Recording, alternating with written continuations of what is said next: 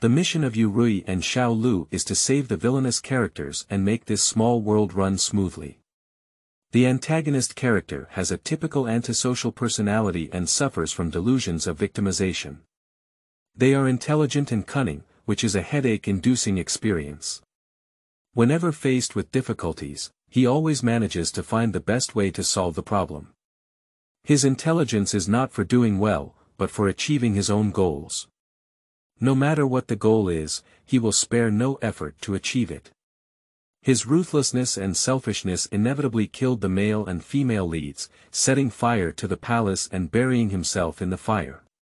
Chapter 1. Master Summoning. You are listening at novel full.audio. De co lois ara trong quatrin lay text. Chapter 2.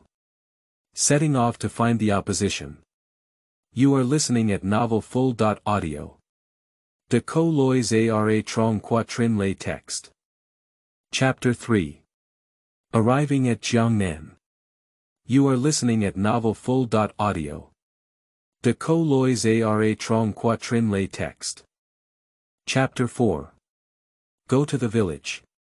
You are listening at novel full.audio. De co lois ara trong quatrin lay text. Chapter 5. Finding the villain. You are listening at novel full.audio. De co lois ara trong quatrin lay text. Chapter 6. Lesson to Huang Yong. You are listening at novel full.audio. De co lois ara trong quatrin lay text. Chapter 7. Redemption of villains. You are listening at novel full.audio. De co lois ara trong quatrin lay text. Chapter 8. Where do 50 Liang come from? You are listening at novel full.audio. De co lois ara trong quatrin lay text. Chapter 9. Eating steamed buns. You are listening at novel full.audio. De co lois ara trong quatrin lay text. Chapter 10. Farewell to village chief. You are listening at novel full.audio. De co lois ara trong quatrin lay text.